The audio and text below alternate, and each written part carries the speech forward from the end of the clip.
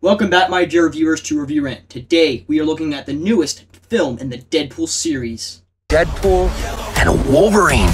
So, here's the deal. I'm going to get into the spoiler-free stuff at this timestamp right here. And at this time, right here, I will get into the spoiler review stuff, plus all the cameos and etc. So, now that we have established that, let's talk about the movie. Let's fucking go! Okay, so, I gotta say this. I really enjoyed this movie so much. It is so refreshing to see a movie that I like as much as this. This was by far my most anticipated movie of the year. And I gotta tell you, it did not disappoint. This movie is by far my favorite movie of the year. The movie works so well. I can't tell you how many shocking moments that had me on the edge of my seat, that left me completely shocked. The movie is so well crafted. It actually doesn't feel like an MCU movie, even with Deadpool talking about it and mentioning it.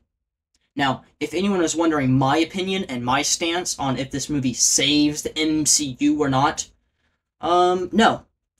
Just because the movie is great does not affect the MCU as a whole. So no, Marvel Jesus did not save the MCU.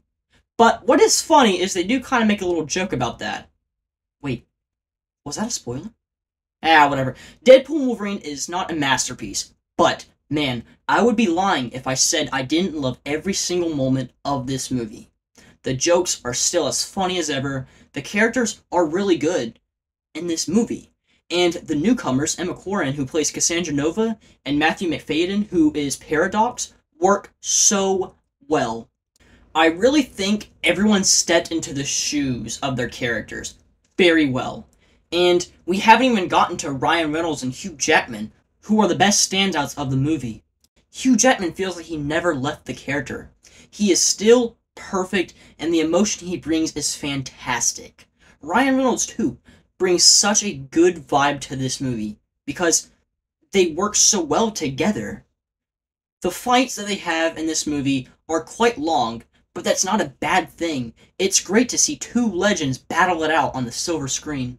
But if I have to say some negative things, it would probably be that I feel like some scenes go on a little too short, where it feels like we're just trying to get to the next scene or the next fight. Also, I have one nitpick, not bad, just something I would like to talk about in the spoiler section. Well, since I just mentioned it, let's move to the spoiler section. So, I'll give you 5 seconds if you have not seen the movie to go away now. Okay, so, the spoiler section, here we go. The characters are very fleshed out in my opinion, especially Logan and Cassandra Nova. I actually was kind of surprised on how much I liked Cassandra Nova's character, even if she did my boy Johnny Storm dirty. Hey, spoilers, remember? And since I said that, I guess I will talk about the cameos now. They're really good in my opinion, and they don't take up the whole movie, which is good. And they're also actually doing things in the movie instead of just being eye candy, like the cameos in Doctor Strange and the Multiverse of Misery. Also, gotta say a few things about the cameos. For one, thank you to everyone who spoiled it for me. Every single cameo. Thank you. Not like I wanted to be surprised and see it in the theater. And two, back to happier things. My theater cheered when we saw the characters being brought on screen. Me included. About lost my mind seeing characters like Elektra, X-23, and the biggest one, Blade, played by Wesley Snipes, who makes one of the best lines in the entire movie. And finally, Channing Tatum, who plays Gambit. Holy crap, it was awesome to see, and I love it. Now, one of the things that I would have liked to see was the original X-Men characters from the 2000s in their traditional comic book accurate suits.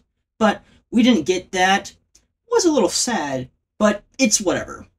And I do wish we had gotten a full fight sequence between the Hulk and Wolverine. But at the same time, it kind of works because Deadpool likes to subvert the expectations of the fans. One more thing, I was kind of hesitant on Channing Tatum playing Gambit because I always thought he was a little too big and a little too bulky for the role. But After seeing this, all of my fears were pushed aside. Now I wish that we would have gotten that movie a few years back. But that's it. That is all our time for today. I appreciate you for watching my video. And in the next day or two, I will be releasing a ranking video of all of the X-Men movies. So stay tuned. But till then, guys, I'll see you in the next video. Peace out.